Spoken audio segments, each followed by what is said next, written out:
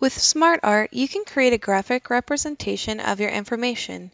You can use SmartArt to convey processes, hierarchies, cycles, relationships, and more.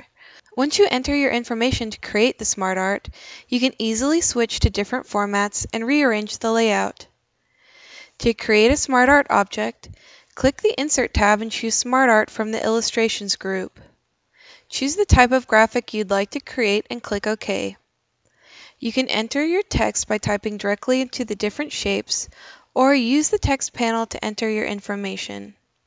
When you enter your information using the text panel, you have more options for creating, demoting, and reordering the different text areas.